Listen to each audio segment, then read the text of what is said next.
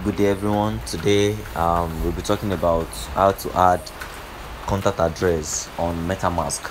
As we all know, metamask is one of the best DEX exchange in the world.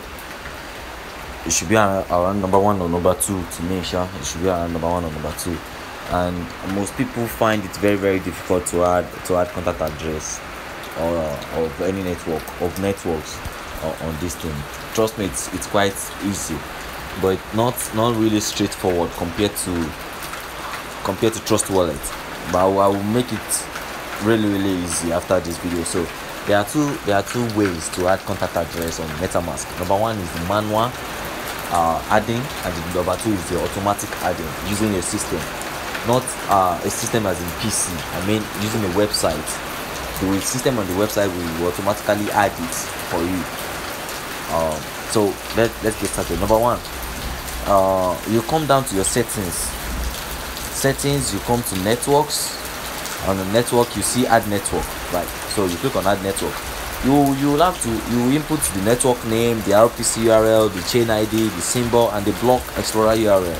You can get all these surely from the details given to you from from the network or from wherever you're getting your info from. So I'll be using this as an example.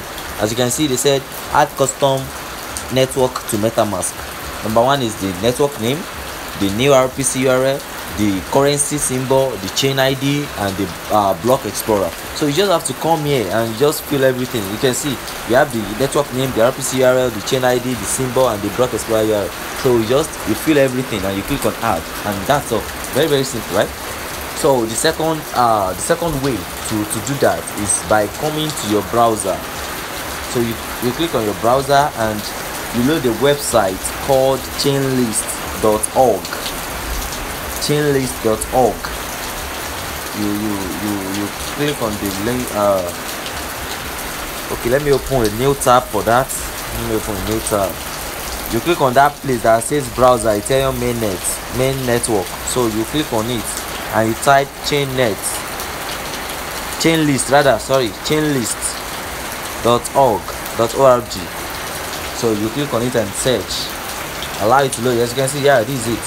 First thing to do is you connect your wallet. So you click on connect wallet. You can see it's already displaying my network, my Ethereum. So what network do I want to add? Let me come back here. I want to add Villas network, right?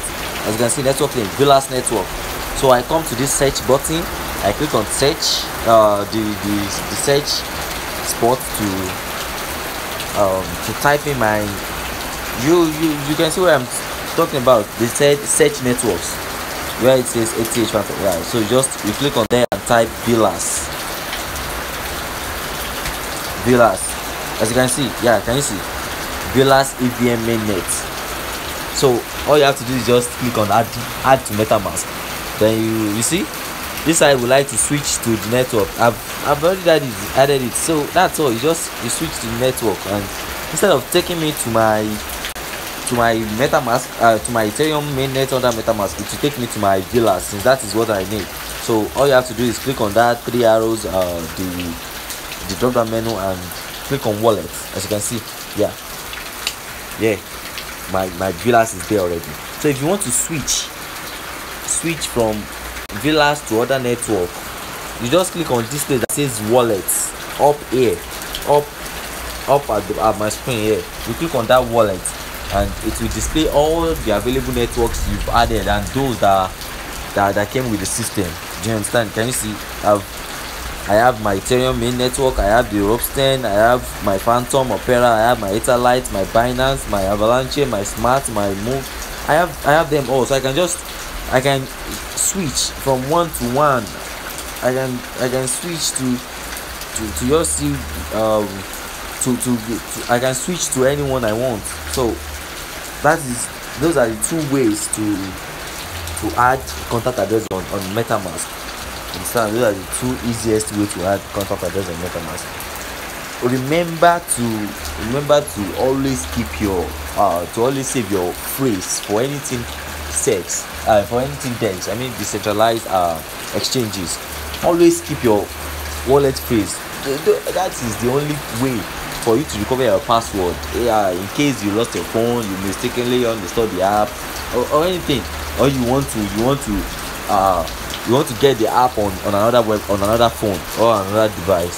So you only use your passphrase. Do you understand? Your passphrase or your barcode. You can screenshot the barcode, print it somewhere, and save it somewhere. It's needed. If this is your first time joining us, kindly subscribe, like, and give us a thumb up. And you should also drop a nice comment. That really keeps us going. Thank you so much.